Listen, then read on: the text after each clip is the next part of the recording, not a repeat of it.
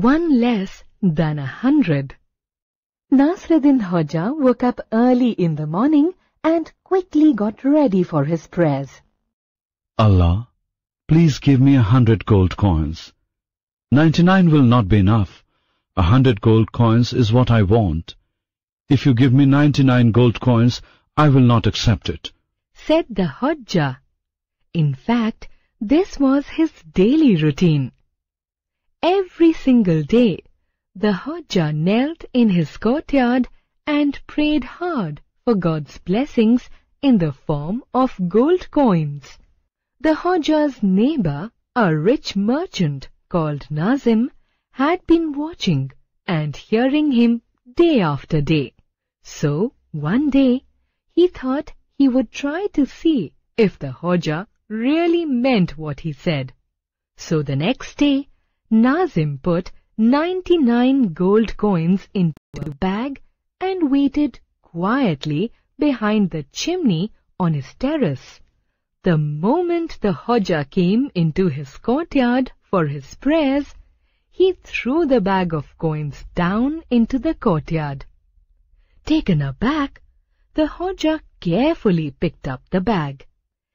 He was pleasantly surprised when he opened the bag and saw the gold coins. Naturally, he started counting and found only 99 coins. So he sat down with a deep sigh. He knew that God would not listen to him in total silence. So he said loudly, "O merciful Allah, you have answered my prayer partly. Maybe you just forgot that the coin should have been 100 in number. However, it does not matter at all. You can give me the last coin tomorrow."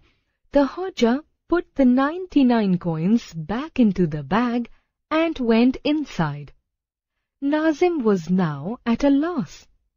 The Hodja, it seemed to him, was determined to keep the 99 gold coins. This made him nervous.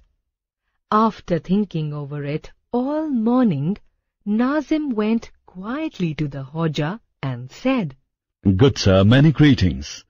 Please give me back my bag of gold coins. I threw it down only to see how you would react." "What are you talking about? Are you joking? You've never given any money to me," was the Hodja's answer. Come, learned sir. Though I may not be as learned as you are, I am not a complete idiot. Hearing your plea to God for the 100 gold coins, I threw down that bag of coins at your feet. They are mine, and no man can take them away from me. He shrugged his shoulders and said, "I can't understand, Nazim, how you can be so sure that you gave them to me." The merchant kept repeating that it was he who had thrown the bag of coins. But the Hodja did not listen to him. He said the money was his, and had come to him as an answer to his prayers. Nazim was almost in tears. He said, "I shall take you to court for robbing me of my money." Stroking his beard in a thoughtful manner, the Hodja said, "I'm most willing to go to court with you." The merchant wanted to go at once, but the Hodja said, "I am not as young as I once was, and cannot walk all that way." Eager to get his hands on his money as soon as possible, Nazim went into his house and brought a sturdy donkey. "Here, you can ride this donkey. I'll find myself another one, but let's leave at once," he said.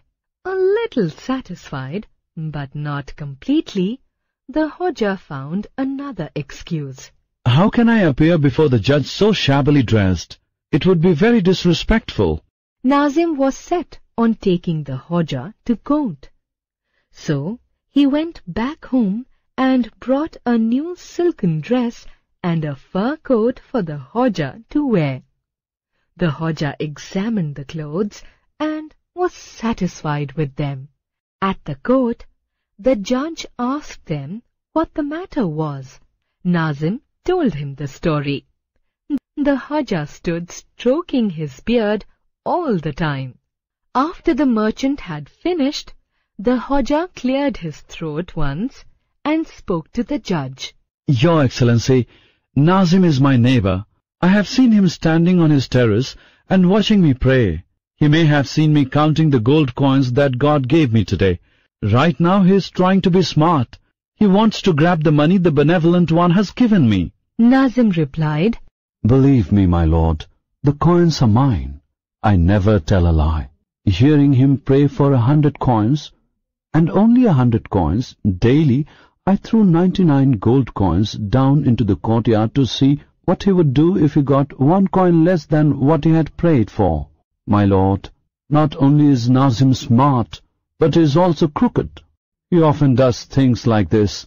Next he will probably say that the clothes I'm wearing are also his, but they are mine, cried the merchant, raising his voice. I gave them to him to wear to court today. The fur coat and the silk dress, they're all mine. You see, my lord, broke in the Hodja, shrugging his shoulders. Next he will say that the donkey I'm riding is also his. Everyone knows that I have my own donkey, said the Hodja. He didn't have one, shouted the merchant, now beside himself with rage.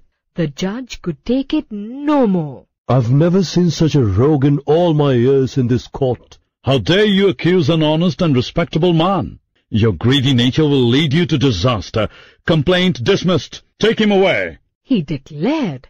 The guards at the court at once pushed the merchant out. The Hodja went home in his fine silken clothes, happily riding on the donkey. He found the miserable merchant sitting on his doorstep. The Hodja said, not unkindly, Now take back your donkey and the dress and the gold coins, neighbor.